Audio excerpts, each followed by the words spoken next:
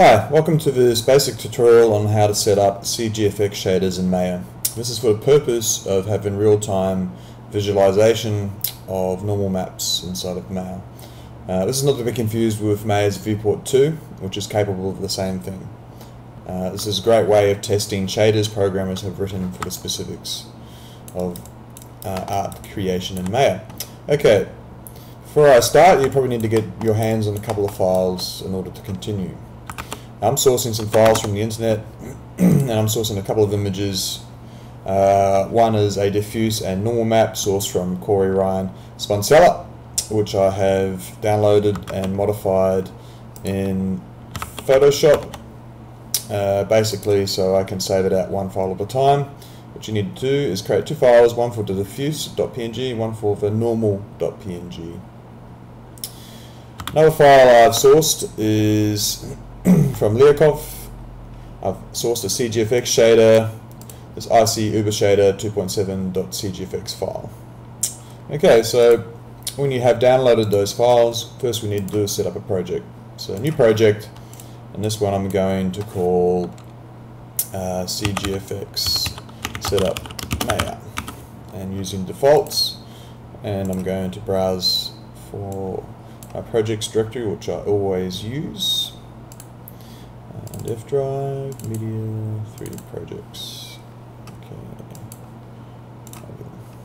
And accept. Alright. So here's my ICE Uber shader I downloaded, which I'm going to put into my new project I just created. And I'm going to put that in the render data shaders directory.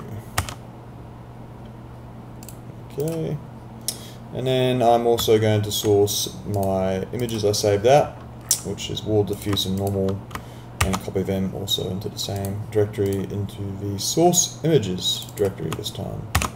Okay, so I'm basically set up, ready to go. So in this example I'm just going to create a classic polyplane using some very straightforward position, 0, 0, 0 world coordinates, and I'll just put 15 by 15 in width and height, and switch on shaded mode. I'll just go ahead and switch off the grid. I'm not really interested in seeing that at this stage. So next stage is to open up the Hypershader window, rendering editors, Hypershade. Okay, now by default the CGFX shader is created through the Hypershade. If you look now, you probably cannot find it. That's because it is not switched on to load when Maya runs. So you need to go to Window, Setting Preferences, down to the Plugin Manager. And you'll notice that the fourth one in the list is the CGFX shader.mll. So load, auto load, so it loads the next time you run. So close that. And if you've done it correctly, we will now have a CGFX shader available to select. So go ahead and select that. Right, so at this stage, this is the big pink shader. Let's middle mouse drag it onto our plane, and of course it's a green shader. Don't worry about it at the moment, we just don't have anything loaded into it. So double click your CGFX shader, and what the first thing we need to do is actually load in this shader we downloaded, so Maya knows what to do. So let's open up that folder, and since we put it in the correct position, we can see our shader right there. Let's just load that in.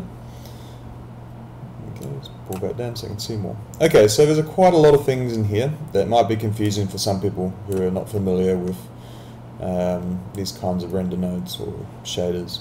Just ignore most of it because we're only going to look at a couple that are of importance to us. One in particular we're going to look at is loading in a diffuse map sampler. Now this is to point out the diffuse texture for this example. So I'm going to click on the checker box, select File, select the Open dialog, and here is my wall diffuse.png, and open. Okay, nothing much is happening at this stage. It's basically need to switch it on. So switching it on actually is just above it where it says use a diffuse texture. Click the checkbox, and we should almost be able to see our texture. Just switch on textured mode. and there we go, we can see it. Alright, so going down through the list, the next one we want to look for is a normal map sampler, which is just here. And hit the checker box and load in a file, open and browse for wherever the normal map is. And this is what a normal map looks like. Hit open. Okay, so it's loaded in, but we also have to tell it to use it. Okay, you can immediately see some result in the viewport. That makes it look like something is happening.